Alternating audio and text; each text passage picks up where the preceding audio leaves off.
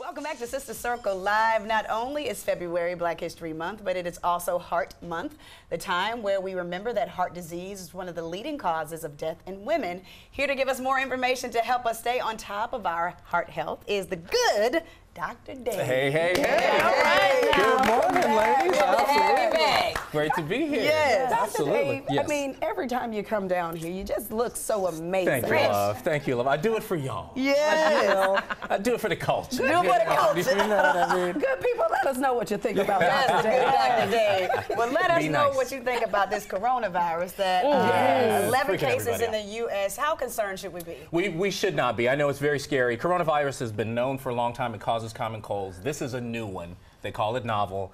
There are 11 cases so far in the United States. Let me give you a comparison. There are 20 million cases of flu.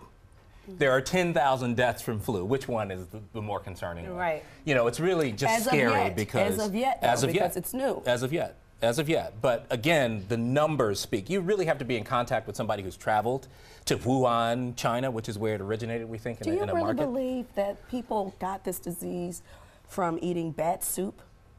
I'm not sure where they got it from, but whatever it is, it's gnarly. I've been reading articles and the Yeah. bats, they have bats in soup. Yeah, well, no, I don't know about that. Okay. I'm saying, there's articles out there. Yeah, you got to be careful with those. Right. So we know that there is no shot like the flu shot. So Yeah. what can we do to protect ourselves from the coronavirus, from the COVID-45 virus? It's a virus. It's a virus. So the same stuff that we tell everybody. Keep your hands out of your eyes, your nose, and your mouth. Wash your hands with soap and water.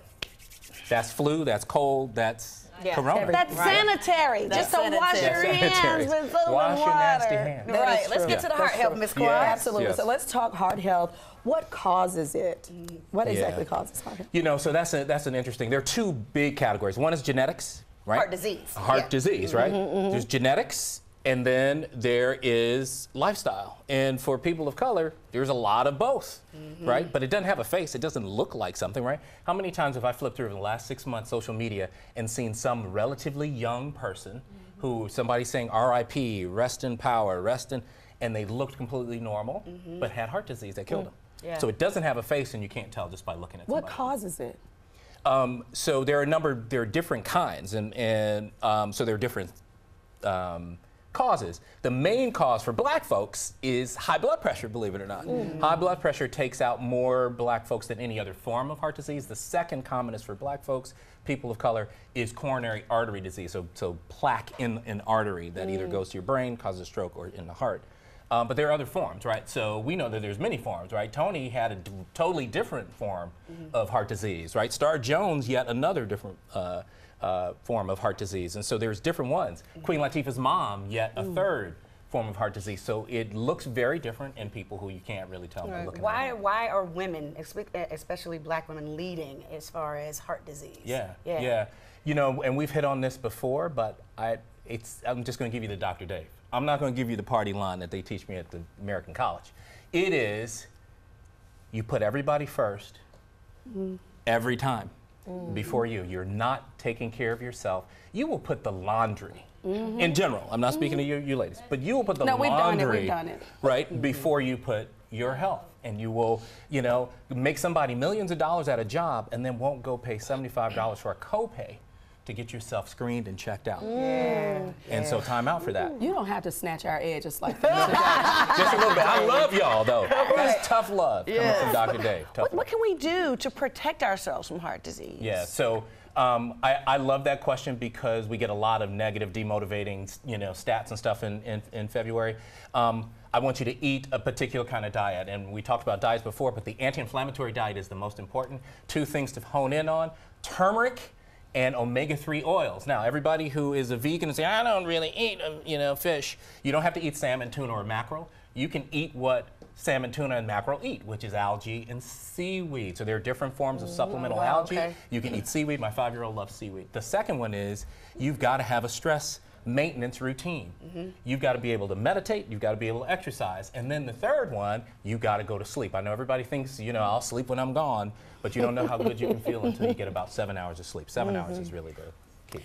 And what would you say to women who are not familiar with heart disease? One thing, go get screened. Go get checked. Yeah. Let me help you get familiar with it. Let me do the investigation. Right. And we'll all be better for that. Well, Dr. Dave is going to stick around and show Trina how to save lives with CPR training right after this.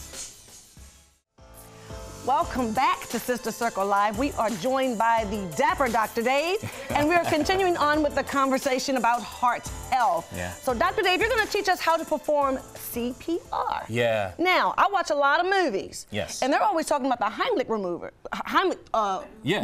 Yeah.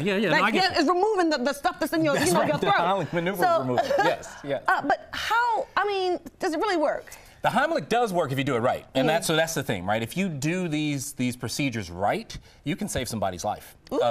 And so when it comes to cardiac arrest, sudden cardiac arrest kills a lot of people, most often in their own homes. It's not like some movie like on ER or whatever, and you're in the hospital only. Most people have arrest in their own home. Cardiac arrest is when the heart just stops, is what the name says, and it happens suddenly. We have to be able to really pay attention to that. And so the key here is that minutes matter. If the brain goes without real good blood flow, because the heart's not pumping for 5 minutes, you have irreversible damage. But you've got 5 minutes. So there are 4 keys I want you to be thinking about. The first one. Before we get to the keys. Yeah. We got a little thing here. We do have a little thing. Okay, so what's the first thing we have to do? Well, it's to recognize the thing, as you've already said.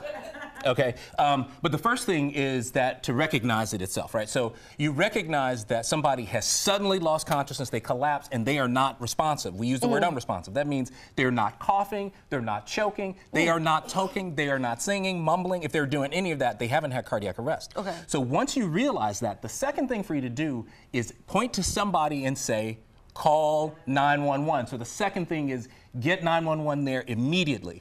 The third thing, really quickly, is to figure out if the person has a pulse. And what I want you to be focusing on yourself, Trina, is in the angle of the jaw, right in here. Get your finger in there and push into the middle of your neck. And you can feel a pulse. I'm going to show this I don't have one. Uh-oh. CPR, here we go. No. And you can actually tell. You've got about 10 seconds. Think about it. When this happens, even in a hospital, listen, I'm a cardiac physician. I've taken care of people who have died right in the hospital. Every time it happens, even with trained individuals, you get chaos. I want you to remember you have 10 seconds still.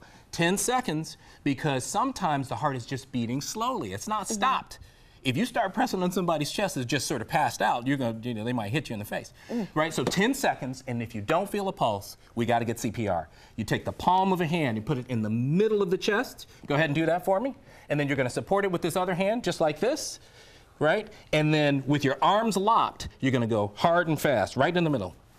Push, and you're going to go about 100 beats per minute. What does that mean? Well, we like the song, the Bee Gees song. Staying alive, staying alive. Right? Okay, so that's about 100 beats per minute.